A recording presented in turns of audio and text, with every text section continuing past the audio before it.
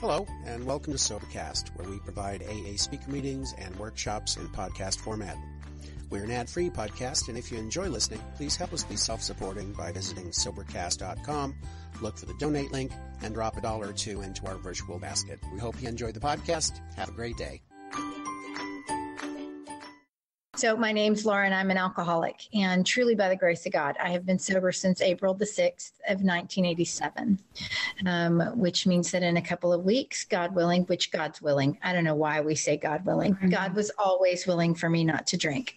I was the problem. So assuming I don't screw anything up in the next couple of weeks, I will be celebrating 35 years the first week of April. And I get very emotional about that. It's a big number. And I had a moment of awareness a couple of weeks ago that I'm sober longer than the people who helped me when I came in.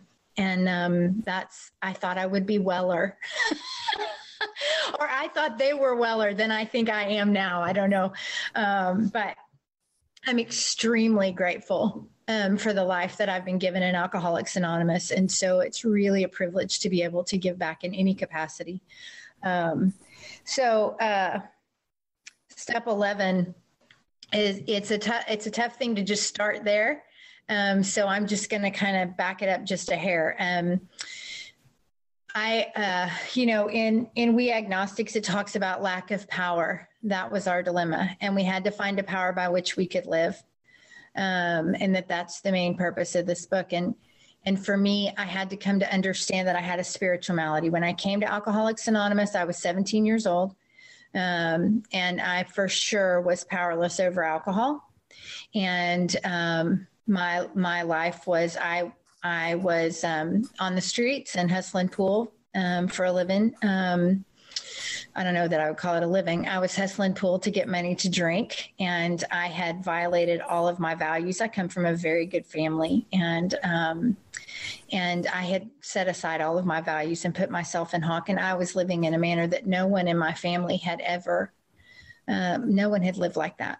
And I knew it was wrong. And so I had somewhere along the way, not consciously come to terms with the fact that I didn't have any value. And alcohol was necessary for me. And sobriety was the problem, right? Alcohol was relief from the problem. And I needed the alcohol. I couldn't stand sobriety. And so when I got to Alcoholics Anonymous, I was not excited to be here. I did not want what you had. I was confined in treatment, and then was sent to a all-women's halfway house in Minnesota, and I was in Texas. And so if I had known where I was in relation to Texas, I'd have probably walked home, but I didn't know where the hell I was. And there were 60 women there, and it was horrible, and I was just not drinking. And I was saying all the things that I thought I needed to say just to get back to Texas, because really, I didn't want to stop drinking. I wanted to sort of fade the heat for a minute and get it together and come up with a plan. You know how we are with our plans. I was going to come up with a plan, and I was going to get back out there. And I was 118 days removed from alcohol before I had an honest desire to stop drinking. And what happened at that point is not that I wanted what you had, because I didn't, but I no longer wanted what I had. And that was enough to keep me in Alcoholics Anonymous. And so I came back to Texas, and I joined a home group, and I got very busy in Alcoholics Anonymous. And I went to meetings every day, and I had service commitments, and all of my friends were sober members of Alcoholics Anonymous. And I started going to college, and I had a little job, but my life revolved around Alcoholics Anonymous. I was really in the middle of AA in a lot of ways. And so I had unity with the fellowship that I had been given at my home group, and I had service for sure. We did a ton of 12-step work back then. We had a detox room at my home group and went on a lot of 12-step calls, lots of service commitments, but I didn't have any recovery. I had not opened the book and started following the directions. And so I got to be about 4 years, I was 4 years and 2 months removed from a drink, and June the 11th of 91, I went to a meeting and I was in more pain than I had ever been in my life. And I did not know what was wrong with me, because I thought what I was doing was what we are supposed to do in Alcoholics Anonymous. I thought I had a drinking problem and I had stopped drinking. Why wasn't it better? And I went to a meeting June the 11th of 1991, and I raised my hand and I said, I can't stay with you guys anymore. I can't take it. And I didn't want to drink, really. I just didn't want to feel. I was back with my original problem, right? Sobriety.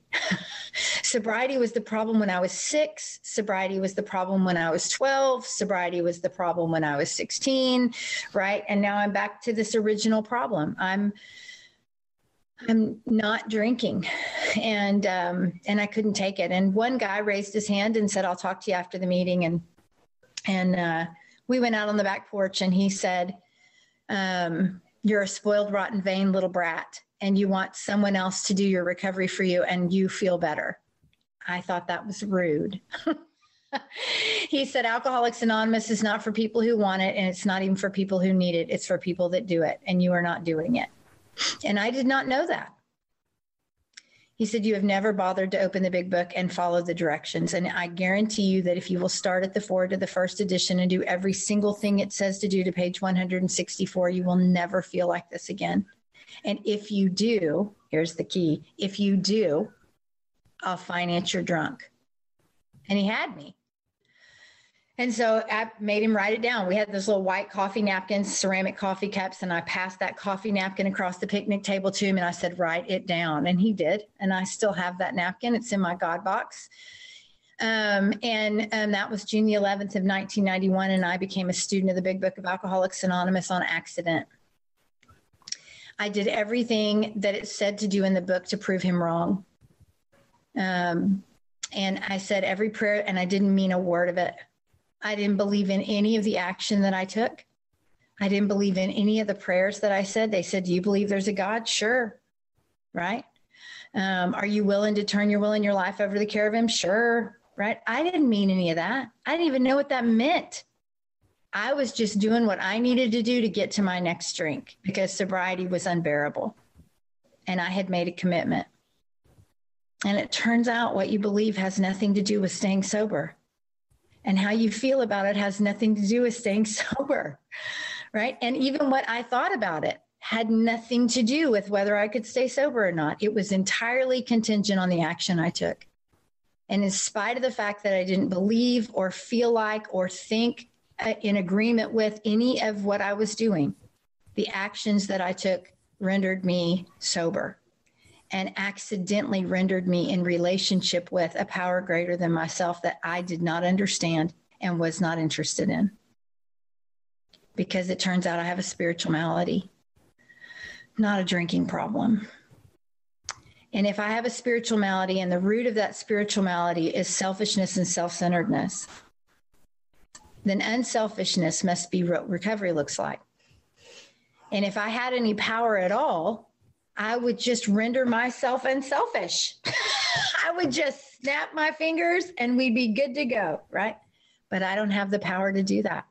Lack of power is my dilemma. And I have to find a power that will allow me to live, right? And then later in the book, it says a life of sane and happy usefulness. Because sane and happy for me must be useful. I cannot be sane or happy if I am not useful. That is my truth. I have learned it the hard way. And so what about this power, right? And the truth for me is that I didn't have a problem with God. I was raised in a church. I didn't have any problems with the church. I didn't have any problems with God, except I wanted his job. Right? The problem I had was not with him. It was with how am I going to get my way? Wonder if God's will for me is not my will for me. Right? The old idea I had to let go of in order to get in right relationship with was that I knew something, that I knew what was going on. I had to let go of trusting my perception. And so step 11 for me, step 10 and 11, but step 11 for me allows me to stay in right relationship with that power that is necessary to keep me sober for this 24-hour period of time. Not tomorrow, not next month, right? This 24 hours is what I'm given the directions for. And when I follow those directions, regardless of how I feel or think or believe, right? When I follow those directions and take those actions, I end up in right relationship with a power greater than myself, right? It says, sought through prayer and meditation, right? And prayer for me has at times been rote, right? I just say the prayers. It feels like they're bouncing off the ceilings and no one is listening and it's dark and it's awful and this hurts and yuck. But when I say the prayers, I'm given the grace to get through those dark, yucky, awful, no good, very bad days, right? And meditation for me has been initially, I set a time, they said, get an egg timer. And I would set the egg timer, right?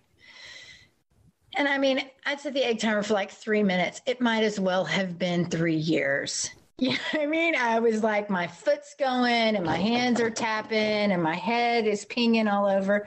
But I would make myself not get up for 3 minutes. And then this old man, his name was Guy Stratton. He was one of my old timers. And Guy, he asked me one Sunday after a beginner's meeting, he said, do you fish? And I said, yeah, I love to fish. He said, let's go fishing. So me and Guy Stratton started going fishing on Sundays. And we'd get out on the boat. And he wouldn't talk to me. And I would be, blah, blah, blah, blah, blah, blah, blah, and he would say, shh, right? And so I learned how to meditate fishing in the boat with that old man, right? I had to learn to be still. I was stuck on a boat and he wouldn't talk to me. And it was like a month before he told me what he was doing. It's very frustrating. Old timers are sneaky like that though. And so I have, I have a practice today that works for me.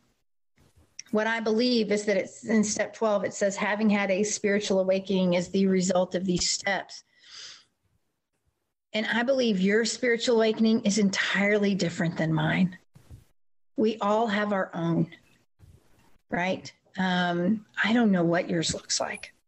Nor is it any of my business. I don't know what you believe, nor is that any of my business. The book is very clear about that. What your belief is none of our concern, right? Our concern is that you have one. What that is, not my deal, right? I can tell you that I have a relationship with a power greater than myself today that is gracious and extravagant and available and loving and forgiving, present, right? And there's that line at the end of the 9th step promises, and they always read, are these extravagant promises? We think not. And whenever they read, are these extravagant promises? I always think, hell yes, they are. If you crawled out from under the slide I crawled out from, the life I have today is extravagant, right? It is amazing. And it is a direct result of that grace. So every morning when I wake up, I believe, just my belief, every morning when I wake up with untreated alcoholism, right? My brain is untreated until I say, God, please direct my thinking. Please let it be divorced from self-pity, dishonest, or self-seeking motives. Please give me an intuitive thought, inspiration, or decision when I'm unclear today. Help me to relax and take it easy. Help me not to struggle. Please show me all through the day what my next step is to be and give me whatever I need to take care of any problems that might arise. Right? That's just page 86 and 87 on awakening, right? I'm just following the directions. That took me 15 seconds. And I'm connected. I don't feel connected sometimes, but I am connected, right? Because I trust the action. And so I always laugh because it says we ask especially for freedom from self-will and are careful never to make requests for ourselves only. And in step 10 on page 85, it says, thy will, not mine. I don't know if any other class of human has to include not mine. You know what I mean? I don't know if any other class of human has to say, and also don't let me get out of hand today. Right. But every day I have to say, and don't let me get out of hand today, because my self-will jump in there and it sure looks like God's will. right? Sure does. So I ask for protection from my self-will. I pray for my family, my sponsees, my friends, people that I know are suffering, and other concerns, because it says that, right? We can choose to bring our own beliefs into this, right? And then it says, as we go through the day, we pause when we're agitated or doubtful. No, I don't. That is not in my nature. First of all, I don't get agitated. I get homicidal. And second of all, I'm never doubtful because I'm always right. So just the two words alone don't apply to me, right? Who's agitated? Who's doubtful? Not me, right? So I've been sober about 15 years, maybe 16 years, and I'm still slamming doors pretty regular. I got a house full of teenagers. Every one of them's mouthy as hell, right? They've all got opinions. They're all argumentative all day long. And every time one of them said or did something I didn't like, I slam a door. And my oldest daughter called my sponsor and turned me in for my bad behavior. I was writing inventory about her this morning. And that's a true statement. And she's still my spiritual sandpaper, but she called my sponsor and she said, Mom's slamming doors all the time and you should address that. So I show up at a meeting and he's there and he said, I heard you're slamming doors. I said, yeah. And he said, you slam one more door, you're fired. I said, you can't fire me for slamming doors. He said, you slam one more door, you're fired. And I said, I don't think about it until after I've slammed the door. Right? Like I slam the door and then I go, oh God, I wasn't supposed to do that. Right? But from the point that I'm angry to the point that I'm slamming the door, I'm not thinking about God or prayer or, right? I'm thinking about strangling a 12-year-old, right? And he said, you're not pausing. And I said, I don't know how. I don't think about it. And he said, are you asking God for the power to pause when you pray in the morning? And I said, no, why would I do that? You know, and I'm being all flippant. I said, it doesn't say that in the book. He said, that's because not everybody's as sick as you are. Fair point. And so he said, why don't you try that? So I started the next morning. And I didn't do that because I wanted a better relationship with God. And I didn't do that because I wanted to stop slamming doors. That old man that was sponsoring me was the only person I trusted in Alcoholics Anonymous, and I trusted him with my whole life. And I took that action to keep him from firing me. Period. There was nothing spiritual about it, and it was entirely based on fear. I started asking God to give me the power to pause in the morning. And you know what? I stopped slamming doors. All of a sudden, the next time I reached back to grab that door, I had the grace to stop. I didn't do that. I don't have the ability to do that. I like slamming doors. I'm a door slammer, right? I miss the old phones. And there's enough people on here that know, right? The old phones that you could like hang up. You know what I mean? I love to hang up the old phone, right? And you can't do that with these anymore. It costs you $500 if you do that now. But I didn't have a problem with that. Right? My kids did. But my kids were terrible. They were acting like maniacs, right? I didn't have a problem with that. But I didn't want to lose the relationship that I had with my sponsor, and it was sufficient to create a change in my life. Right? I took an action that I didn't believe in, that I didn't want to do, that I didn't think made any sense.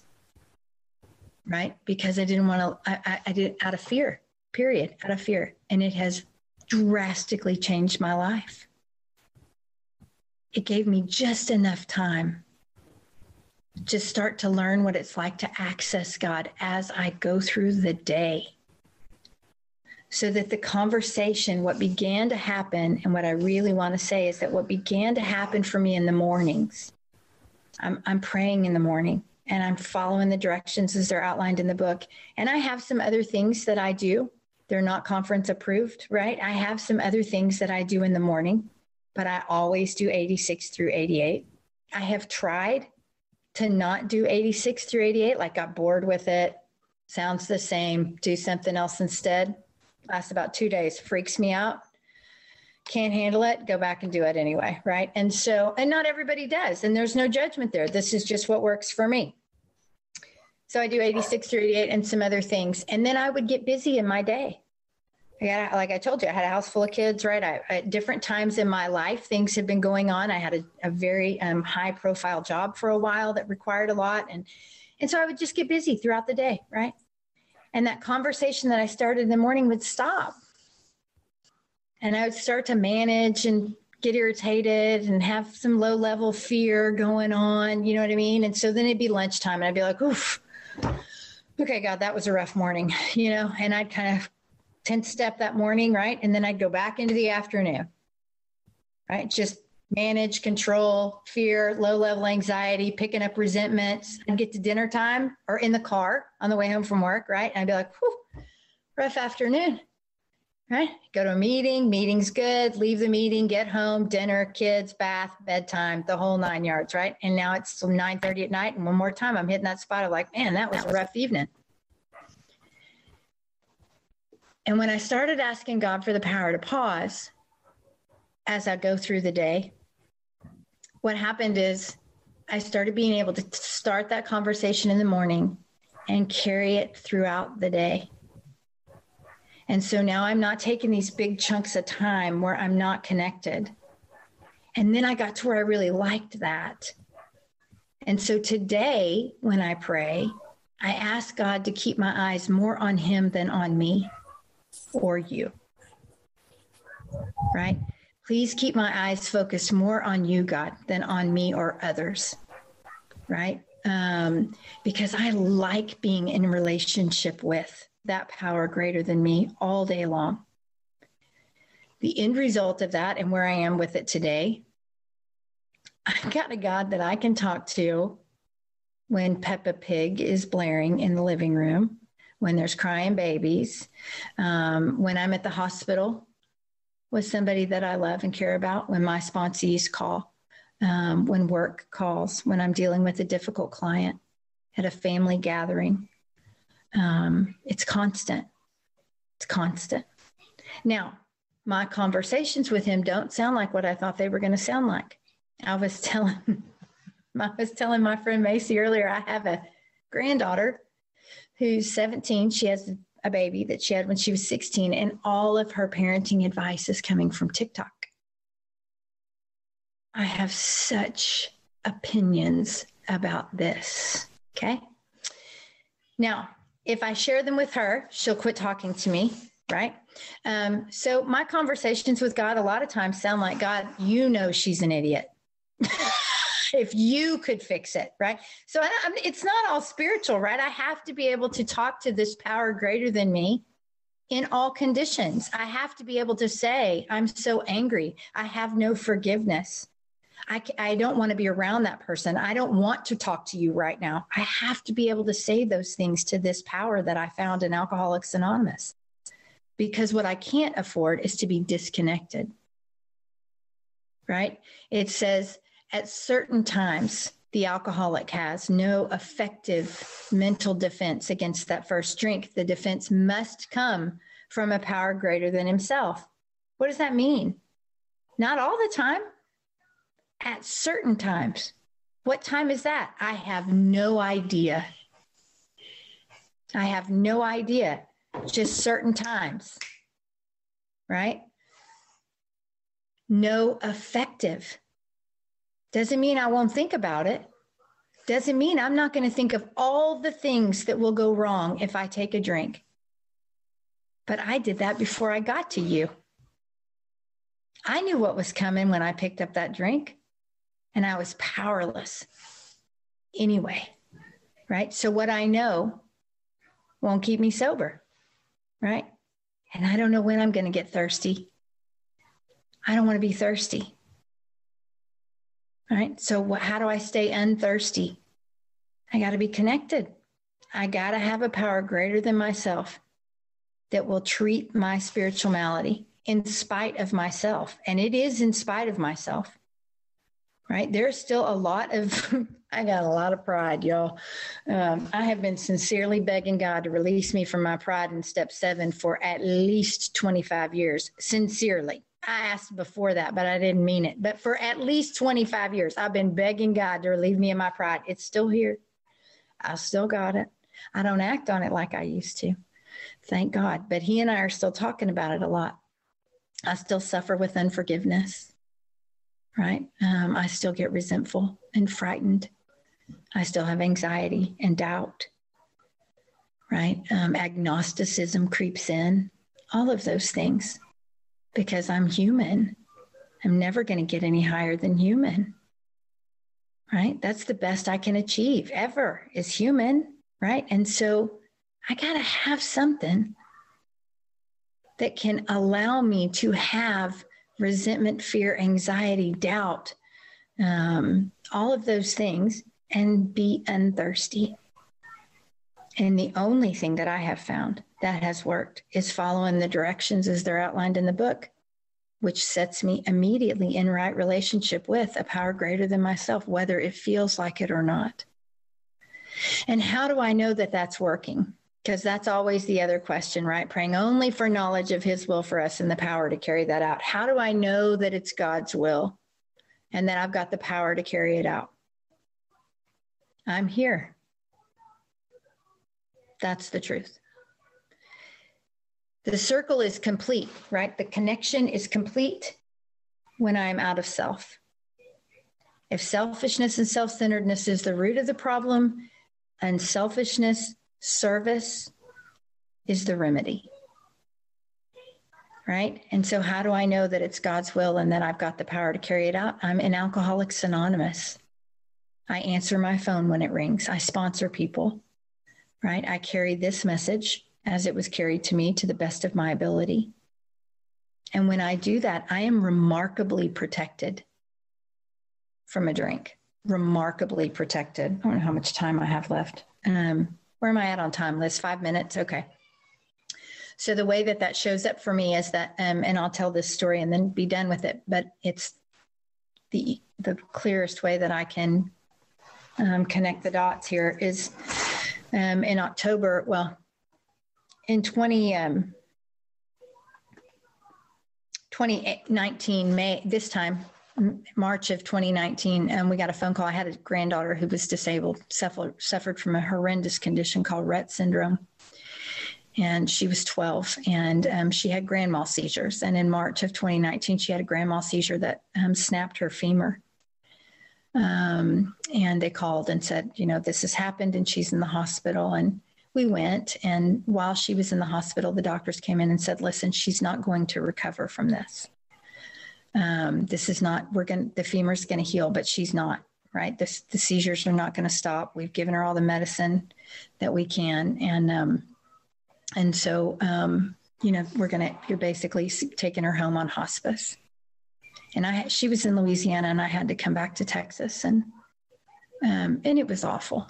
There's just no way around that. It was just awful. It was an excruciating experience.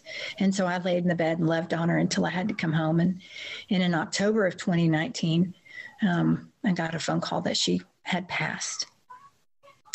And I was heartbroken and relieved that she was no longer suffering because she was in a tremendous amount of pain and she was really a little warrior angel. She was an amazing little spirit and I was blessed to get to love on her. But I was really sad and I was real worried about her sister. She had an older sister that had been really taking good care of her for a long time and immediately got in the car, called my sponsor, called my 3 best friends and got in the car and drove to Louisiana and made the funeral arrangements. And then we had to go to the funeral and we couldn't figure out how to get out of the house or the hotel. We were at a hotel. We couldn't figure out, I had her sister with me and I couldn't figure out how to get out of the hotel. And I had been praying. And it really felt like my prayers were bouncing off the ceiling. I knew intellectually that God was there, but I had no sense of it because of the grief. But intellectually, I knew. And I was talking to my sponsor, steady. I was melting his phone down. He was in an assisted living facility by that time, and I was burning the line up. And he was reassuring me, right? And just do the thing, do the next indicated thing. Okay. So I'm breathing and praying and we're at the hotel and we can't figure out how to get in the car. because we knew we were going to go say goodbye to her. And we couldn't figure out how to do that. And my phone rang. And it was a girl in Alcoholics Anonymous, and I had given my phone number to her 3 years ago, 3 years prior, 2016, at a meeting in a completely different town from where I lived. And she was calling because she wanted to get sober. And I could feel you, and I could feel God on the phone with her. That's how you got to me that day. That's how God shows up in my life. I needed a drink that day. I did, right? Like I wasn't thirsty because I was loving on my granddaughter, but it like a justifiable reason. Yes. Burying a grandkid. Check it. Right. But I didn't get thirsty because my phone rang. Right. And I knew what that was. God hugs me when my phone rings. Right? When you call and say, can you come share with us? I can feel that. That opportunity to be of service is my sanity. It is my joy. Right? And so how do I know that I'm doing God's will? I'm here. Right? I answered that phone. I talked to that girl. I reached over and got Bella, my other granddaughter's hand. And I said, come on. I've got the phone here. I've got Bella in this hand. And we walked out to the car and I talked to her all the way to the funeral home. And then I said, I have to go, but I've given you 4 other numbers. I'm going to text them your number when we hang up. And are you okay? And she said, yeah. She said, are you going to work? And I said, no. I said, I got to go bury my granddaughter.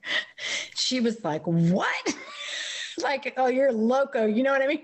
Because if you're not in Alcoholics Anonymous, why would you take that phone call, right? It seems offensive. And I hung up the phone and there was a rainbow over the funeral home. And we got out of the car and I was peaceful and I was calm and I was present. And yes, it was hard. No lie. It was hard, but I was peaceful and I was calm and I was flat-footed and I was present, right? Because you guys showed up. Alcoholics Anonymous showed up in that phone call. And it wasn't just her on the phone, right? It was all of you.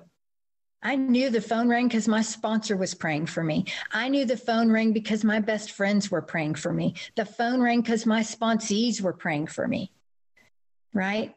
That's how it works. The relationship with the God that I found in Alcoholics Anonymous is manifested in Alcoholics Anonymous. Now, it also is out in my community, right? I am a member in good standing of the community where I live. I am currently coaching T-ball, so you should pray for me, right? But I volunteer in my community. I attend church in my community. I'm raising I have custody of my 5-year-old granddaughter. She's been with me since she came home from the hospital. This was not what I thought I was going to be doing, and I wouldn't trade for it. I would not trade for it, right? The God that I found here shows up in all of those areas. But first, he shows up through you in Alcoholics Anonymous. And I stay unthirsty, right? And what is required of me is following the directions. I don't have to like it. I don't have to believe in it. And I don't have to think it works. If I will take the action that is outlined, I will be rendered sober. And I will be rendered in connection with, in relationship with a power greater than myself. And I think that is miraculous. 35 years ago, I was under a slide. And I knew I had no value as a human. And now they bring me their babies. Right?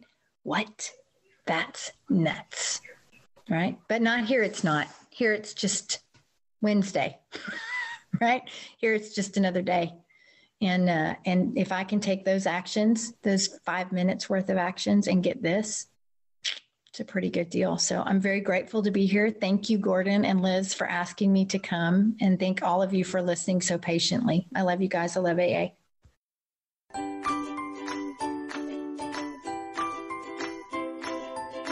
Thanks for listening. I hope you enjoyed the podcast. Sobercast is ad-free, and we'd like your help in order to keep it that way. So if you'd like to help us be self-supporting by pledging $1 or $2 a month, visit Sobercast.com and look for the donate links. Thank you very much.